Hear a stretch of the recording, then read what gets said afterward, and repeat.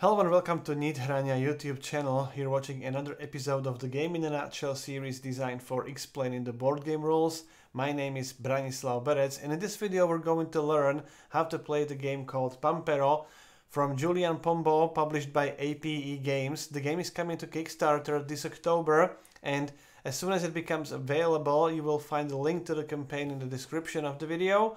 Now the game is called Pampero because Pampero is the name of the very strong and cold wind in South America, and it is a very important source of the natural energy.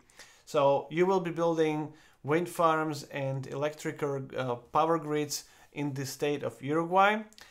Everything you're about to see in this video are prototype components, so they're not final yet. And now let's take a look how the game plays. The map shows a simplified map of Uruguay with three zones: Zone A, Zone B and C.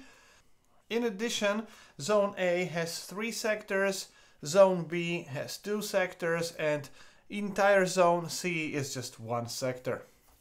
These spaces are construction sites where players will build their wind farms. They are needed to produce energy. Then electrical towers, which are used to transport the energy. And you will need both to fulfill these contracts, which represents supplying the residences, resorts, commercial buildings and so on with energy. There are 3 types of contracts in the game. These are standard contracts within the Uruguay country. Then we have the remote contracts similar to the local standard contracts. Then we have a so-called foreign contracts delivering energy to the neighboring countries, Brazil and Argentina. And lastly, we have these special solar contracts. After you build one of the electrical towers, you will be able to choose a bonus token from this bonus token board. And here we have the special scoring cards and special action cards, which you will be able to acquire over the course of the game. In this section we have the time track, with 3 scoring phases, the first one, second, and the end of the game scoring phase. So these tiles represent the scoring conditions for those first and second scorings, and these are the end game scoring tiles. Then each player has their own player board called a tableau with 3 action discs, then 8 starting cards, wind farms, bulldozers, which are needed to build the wind farms and these electrical towers. Those electrical towers are on this special board called the power grid and the income board.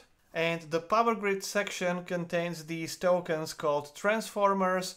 And here we have the income markers for 5 different segments of the industry. There are residential buildings, industry buildings, commercial, resorts, and these remote locations. Each player also starts with 1 battery and $25. The prototype doesn't come with the coins yet, so I'm using some generic poker chips. And also each player starts with this 1 bonus token. The game is played in so-called turns, and each turn has an action phase consisting of 3 action rounds, then the consolidation phase and the scoring phase. During each of these 3 action rounds, you take one of your action discs and place it on your player board. And then you do one of the following. You either take one of the cards from your hand and place it in your tableau, so effectively you play a card, or you retrieve all the cards from your tableau into your hand, or the third option, you pass and you take 1 battery. In each of those 3 action rounds, you have all of those 3 options available, so even if you pass in the first action round, in the second you can continue playing cards and so on. I will cover all those actions later in the video, but in a nutshell, with those actions you will build your wind farms, you will build your electrical towers, you will fulfill the contract and place them on your power grid board to gain the bonuses and also increase your income. You will also be able to move your bulldozers to new locations where later you can build the wind farms or electrical towers. Or with these special small tokens, you will be able to take loans to speed up your business development. Then, after those 3 action rounds, players will perform the consolidation phase, in which you will produce batteries, you will collect income, you will move on this time track and determine the new turn order. Then, if all players have reached or passed this first scoring space, the first scoring will take place. Similarly, when all players have reached or passed the second scoring space, the second scoring will take place. And finally, when all players reach the final scoring space, the final scoring will take place, and that ends the game. Again, I will cover this scoring phase in more detail later in the video, but in a nutshell, during the first scoring, you will collect income for all these areas based on the position of your income markers on your income board. During the second scoring, you will perform something very similar, but this time only the player with the highest number of icons will gain that income. And during the final scoring, players will gain income based on the conditions on these final scoring tiles. Then players will subtract all the loans they have taken over the course of the game, and then the player with the most money wins the game.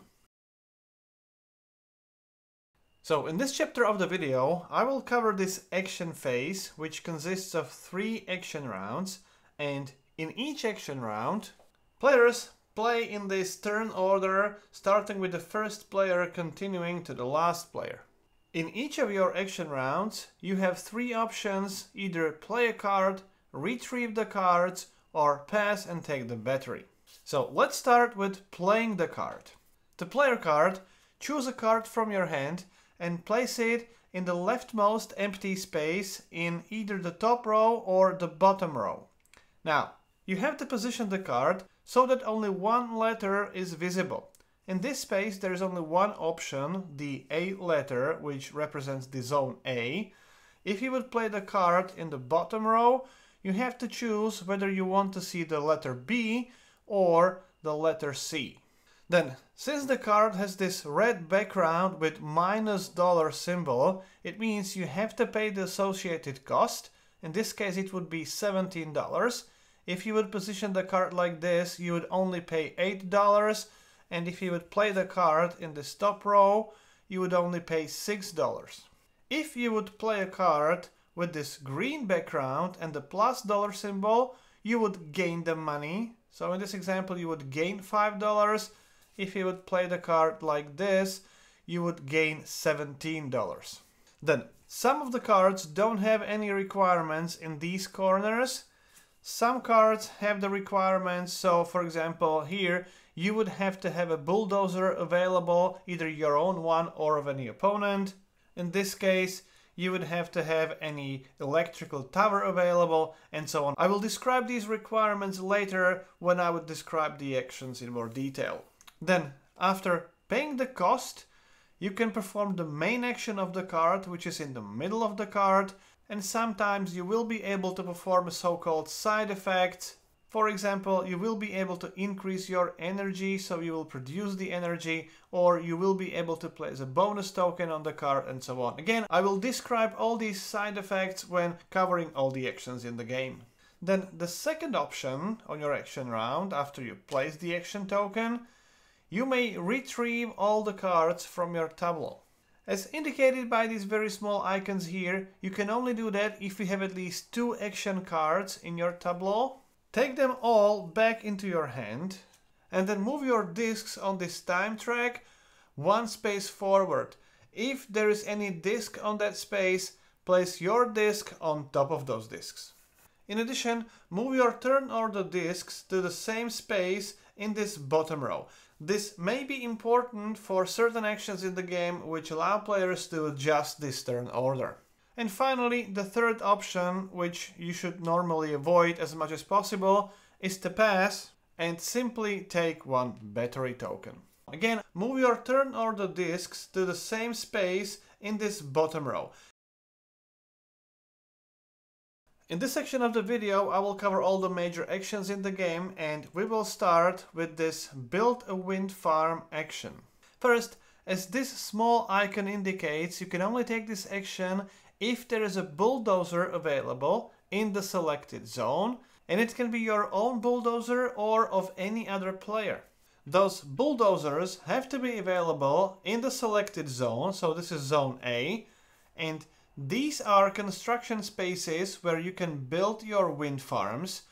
These are construction spaces where you can build electrical towers, and these are mixed where you can build either the wind farm or the electrical tower. Note that some of these construction spaces are only available in a 4-player game. So, if there is a bulldozer available in any of those construction sites in the selected zone, you can either use your own bulldozer or the bulldozer of any other player. Note that the purple player also has an available bulldozer here. Then you have to pay the associated cost here, it's $5. So those $5 come from your personal supply. And now, if you're going to use your own bulldozer, those $5 would go to the bank. If you decide to use the bulldozer of another player, those $5 are paid to that opponent. Then you can take the wind farm from your supply and place it on the selected construction site. So let's say we want to use our own bulldozer and build the wind farm at this site. Now, the owner of that bulldozer can move the bulldozer to any other construction site in the same sector or in any neighboring sector. So it could be this one, it could be an A2 sector, but also this B1 sector. So, for example, we can move the bulldozer to this construction site. If the blue player would build the wind farm using the bulldozer of the yellow player, then the yellow player would decide where to move that bulldozer. Then this small white question mark on the green background with the plus symbol means that you can increase your available energy by the number which is next to the card. In this case, it's 1. So that means you have generated 1 energy, so mark it on your power grid board. This token indicates how much energy you have available. You may never have more than 14 energy and never less than 0. Note that if you would build this farm in a zone B, if you would have a construction site available, you would be able to increase your energy by 2. However, you would have to pay $10. Finally, in this example, if you have this bonus token space available, as another side effect, in addition to this main effect, you can take one of your available bonus tokens and place it on the card and immediately take the bonus from that token. This is a starting token. You can either choose +1 energy or +$3. Then the next action is building the electrical tower. Similar to building a wind farm, as this icon indicates, you have to have a bulldozer available in the selected zone, so either A or B in this case. And again, it can be your own bulldozer or a bulldozer of any other player. This time it must be one of these construction sites or this type of site. Then pay the cost, which in this case would be $4, or only in case of this special card, instead of paying the dollars, you can spend the batteries. If you build in the zone A, you can spend 1 battery, in zone B 2, and zone C requires 3 batteries. So you can choose either the dollars or the batteries. Now, let's say we will choose the battery this time.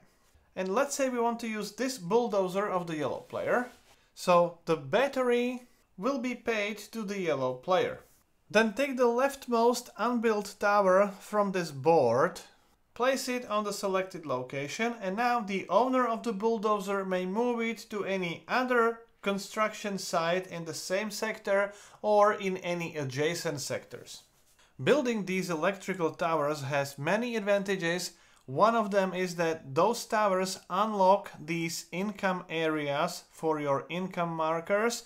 So for example, with building the 3rd tower, you can move your markers to this area, so increasing the income to 6.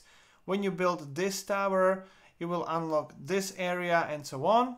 In addition, these towers unlock the columns underneath them where you can place your contracts and gain other interesting bonuses. Very important, they also unlock the number of batteries you can produce during the consolidation phase. Then as the side effect to building this electrical tower, you can choose 2 bonuses. They are taken from this bonus board and from the area which corresponds to the zone where you build the electrical tower.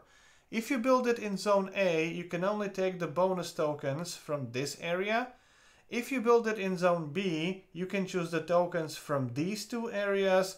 And if you build it in a zone C, you can choose any two tokens. However, you must choose two orthogonally adjacent tokens. And they can be either these tokens or the combination of the token and the pre-printed bonus. Or in this example, if you would build it in a zone B, you can actually take these two pre-printed bonuses. If you decide to take the tokens, take those tokens from this board and place them on your player board on the corresponding spaces. So for example, this one will be placed here, this one would be placed in this space. Immediately take those bonuses. I'm not going to explain all the icons here, you can find them at the end of the rulebook, but in a nutshell here you would increase your energy and gain some money. In this case you would move your income marker for the remote contracts. In case you want to place a token on your player board and you already have a token in that space, move the new one as close as possible to the previous one and take the bonus. The next action is fulfilling a contract. This is the icon for the standard contract, this is the icon for the remote contract. To perform the action, you have to have an electric tower available in the selected zone. And again, it can be your own tower or the tower of any other opponent. You would have to pay the cost either to the bank or to the opponent if you use the opponent's tower. And then you can choose a contract. This is a standard contract. These are remote contracts. However, in order to fulfill the selected contract, you have to have those types of contracts unlocked by having the electrical tower built from that space on your board. So, from the start of the game, each player can fulfill the residential contracts, the remote contracts, and these special solar contracts. More on those later. After you build the second tower, you can fulfill the contracts for the industrial buildings and resorts. And after building the third tower, you can also fulfill contracts for commercial buildings, but they're all only in the zone A and B. In order to fulfill any contract in the zone C, you have to build this fourth tower. So let's say we still have this situation. Since the third tower is not built yet, the blue player may not fulfill this contract, which consists of the resort and the commercial building. But the blue player can choose, for example, this contract, this one, or these remote contracts, and so on. To fulfill a contract, in addition to having an electrical tower in the sector, you also have to spend the energy which is printed next to the contract you want to fulfill. So in this case it would be 1 energy. Reduce your energy on your energy track, and note that if you would choose these remote contracts, they don't have the energy requirements printed next to the tile, like in this case. They are printed directly on the tile. In this example, you would have to spend 1 energy and 1 battery. Then you can take the token and move the corresponding income marker as many spaces forward as there are green arrows on that tile. In this example, it's just 1. If instead we would complete this remote contract, it has 3 arrows, so the income marker would be moved 3 spaces forward. When moving these income markers, you can only move them if the space has been unlocked by previously built electrical towers. So in this example, since this tower is not built yet, I would not be able to move the marker to this space. In addition, if the first marker, any of your marker, reaches this 10 column, as this icon indicates, you may take 1 new specialist card, either the action card or the scoring card. You may take one of these phase up cards, or if you don't like any of them, you can take the card from the top of the deck. Add the card into your hand and immediately replace it with a new card. For each column, you only do it with the first marker reaching that column. If another marker gets to the same column, you don't get any additional specialist cards. After you unlock another column, you may move your marker to the next area. If you move the marker to this bonus space, move the corresponding marker one space forward as well. And when any of your marker first reaches this 10 column, take another specialist card and so on. Then you take that contract token and place it on your power grid board. If it's your first contract, you must place it in one of these three spaces in the leftmost column. Then take the transformer from that column, place the token in that space, and place the transformer in the space where you completed the contract. That indicates that it was you who completed the contract. Later, when you gain another contract, it must be connected to previously placed contract tile on your power grid board. If you would place it in this space, you can do it for free. However, in order to move it to this space, you would have to spend 1 energy on your board. Again, place the contract tile into that space. In our example, since we have the second column unlocked as well, the new contract tile could be placed in this space, gaining this benefit immediately. And in order to place another contract tile in this space, it would have to be unlocked by building this tower. Normally, you're only able to fulfill one contract during the action round. So for example, if you would fulfill this remote contract, it will be the only contract fulfilled during that action. However, if you fulfill a contract which is on the space with this link symbol, if there is an electric towel available in that same sector and you have the available energy, in this case you can also fulfill the second contract, following the same rules. Some contract tiles are connected to this bonus tile with these power lines, and if you fulfill a contract and the other side of that bonus tile is also fulfilled by any player, you take that bonus tile into your supply. Another action is to fulfill a foreign contract. It's part of the card which allows you to fulfill a standard contract or the foreign contract. We have already covered the standard one, so let's focus on the foreign contract. This time you have to choose the zone B, because the contracts from Brazil are linked to the sector B2 and the contracts from Argentina to the sector B1. Similar to standard and remote contracts, that sector has to have at least one electrical tower available of any player, which is again indicated by this symbol. Then you have to pay the cost. In this case it's $10. Since we are using the purple player's tower, it will be paid to the purple player. And then choose one of the face-up cards, pay the batteries indicated on the card, and take the card, keep it somewhere near your player board for the endgame scoring, and take the benefits from the right side of the card. In this example, you would gain $10 immediately, plus the income for your residential area, which means $4, and similarly income for the resort area, which is $2. So in total, this contract would net you $16. After that, draw the new card to fill in the empty space. The next action is to take venture capital, in other words, to take a loan. It's not linked to any zone, and as this icon indicates, you will gain income in this case. So since it's not linked to any zone, you can choose the higher value. In this example, it would be wise to take the $17.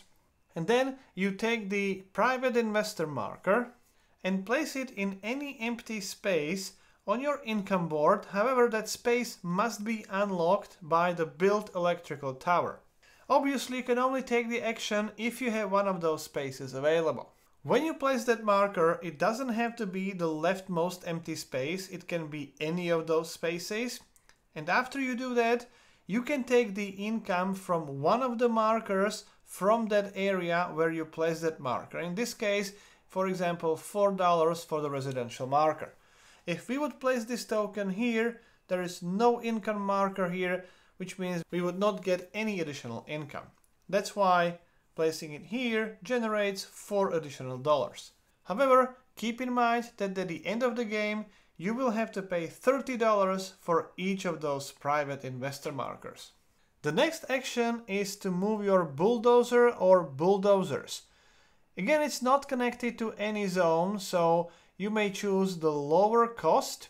However, this time you also have to spend one battery from your supply, and then you can either move one of your bulldozers or two bulldozers once each. When you decide to move just one of your bulldozers, you can move it to any sector, any construction space on the game board, because you can actually move it 2 sectors, which means you can move it from one sector to another and then to another one. If you decide to move 2 of your bulldozers, each of them can be moved to another construction site in the same sector or to a construction site in an adjacent sector. That applies to both of those bulldozers. Now, anytime you are allowed to place or move a bulldozer, you can move it to any of these empty spaces on this so-called Bulldozer Grid and gain the benefit of that space immediately. If those spaces would be occupied, or for any other reason, if you wish so, you can also place it in this space. There can be unlimited number of bulldozers in this area. If you place the bulldozer in this area of the Bulldozer Grid, it gets permanently locked there for the rest of the game as indicated by this icon. If you park it in this area, anytime later in the game, when you have a chance to move it, you can move it to any construction site anywhere on the game board. Now let's cover these specialist cards. There are 2 types of the cards. These are the scoring cards and these are action cards. Let's start with these action cards first. They work in the exact same way as other action cards, so I'm not going to describe all of them. You can find their detailed descriptions in the rulebook, but note that in some cases you will be forced to use your own components only. So in this case, you can only use your own electrical tower. You may not use towers of other players. And although I will not cover all those actions, there is one which I would cover right now. And that's the action called fulfilling a solar contract. Again, it's not linked to any zone, so choose the lower cost. And it works very similar to the standard contracts. That's why there is this black icon there, however, with this solar icon on top of it. And you can find these solar contracts on the left side of the game board. And there are 2 types of these contracts. One of them has only 1 icon, the other has 2 icons. When choosing the solar contracts, you have to follow these arrows and choose the first available contract in that direction. So the first player may only choose this one or this one. And as these icons indicate, to fulfill a contract with 1 icon only, you have to spend 3 energy. To fulfill a contract with 2 icons, you have to spend 2 batteries. Solar contracts are unlocked right from the start of the game. You don't have to look at other icons. So even though in this case we still don't have the 3rd tower built and the commercial buildings are not unlocked yet, you may still take this contract even if it has the commercial building icon on it. Because the important thing is, it's the solar type of contract. Now you may place it in any available space, paying the cost if necessary, and place your transformer on the space from which you took the contract tile. Then these scoring specialist cards are really special. You may never play them to your tableau.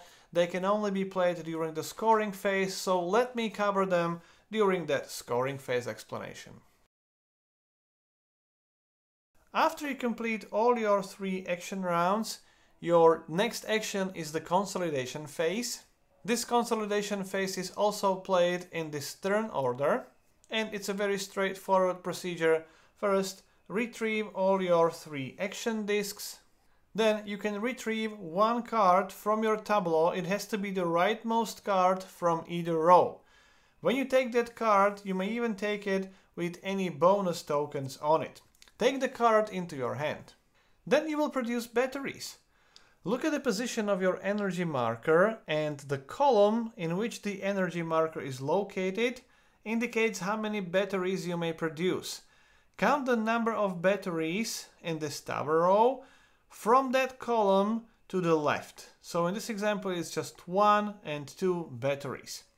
If the energy marker would be located here, you would be able to produce 1, 2, 3 batteries. Take those batteries into your supply. Then you will generate income. For each income marker on your income board, take the income from the same column. So for this token, you would gain $2. For this one, you would gain 5, and so on. Then advance your time track disk. Again, if there would be other disks in the same space, place your disk on top. And in case you would be already in the last space and you would have to move, you simply don't need to move your disk.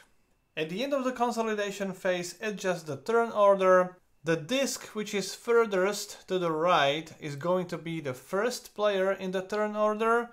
The player with the disk furthest to the left is going to be the last player. In case there are more disks in the same space, the disk on top is going to be the first.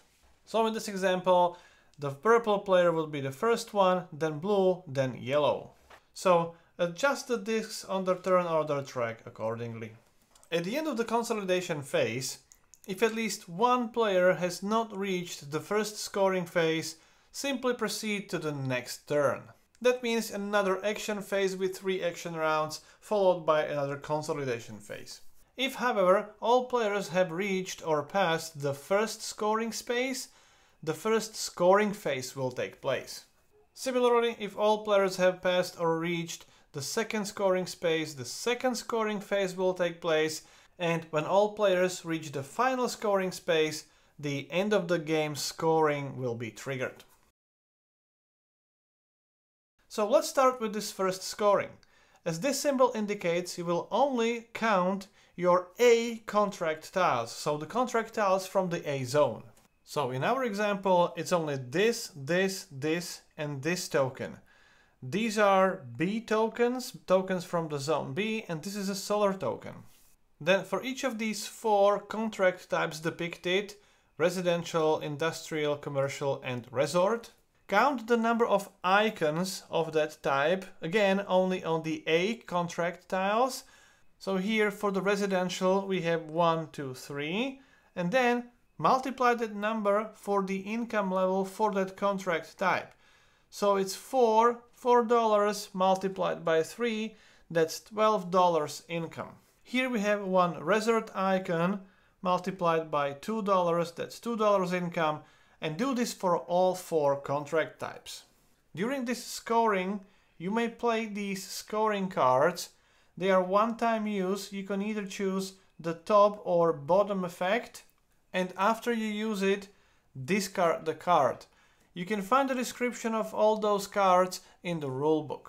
After that, if you have any face down income markers, flip them face up. Those income markers may get flipped face down by certain card effects, and if they are face down, you may not use them for scoring certain scoring cards. Then the second scoring will be done for all contract types, including the remote contracts. However, this time only the player with the highest number of icons will gain that income. During the second scoring, you can count symbols from all your contract tokens.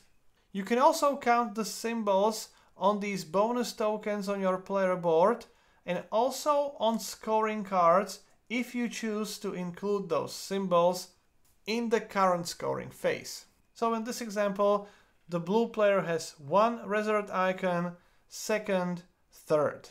Now, if you have the most, and you must be the only player with the most icons, you can gain income for that type of contract. So if the blue player would have the most residential icons, the blue player would gain $4. If players are tied, none of those players collects the income for that contract type. You may also play additional scoring cards, and again at the end of the scoring phase, flip all the income markers face up. Remember, all the scoring cards played during that scoring phase are discarded. And then, when all players reach the last scoring space on the time track, perform the final scoring and then the game ends. First, score these endgame scoring tiles. You can find their detailed description in the rulebook, but in general, the top section is only scored by the player who has the most in that category. In this example, the player with the most wind farms built will gain $15. The bottom section is scored by all players. So here it's $3 per standard contract, which is not a solar contract. If there is a tie for that top section, then none of those players will score that section. If you still have any specialist scoring cards remaining, you can play them now. Then you have to pay $30 for each private investor marker. Then gain additional victory points from these type of bonus tokens on your tableau. Here you would gain $2 for each of your electrical tower build. And then the player with the most money wins the game. So that's how you play Pampero. If you have any questions or comments, I'll do my best to answer as many as I can. If you like the series, please subscribe. You can even support the channel on the Patreon page. You can also click on the small button "Thank you" under the video and provide some small symbolic support to the channel. You've been watching Game in a Nutshell. My name is Branislav Berec and hope to see you next time. I would like to thank everyone who has ever supported the channel, and especially the current supporters listed on this page. If you too would like to support the channel in creation of videos like this and other video tutorials and other content on this channel, please visit the patreon.com/Nithrania.